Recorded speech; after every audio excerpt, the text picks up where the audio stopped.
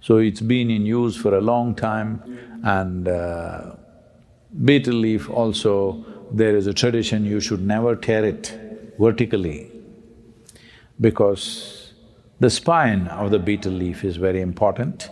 You should not tear it vertically. If you want to share it, the leaf is like this, you must cut it like this, but never cut it like this. So for this metaphorically there is a story.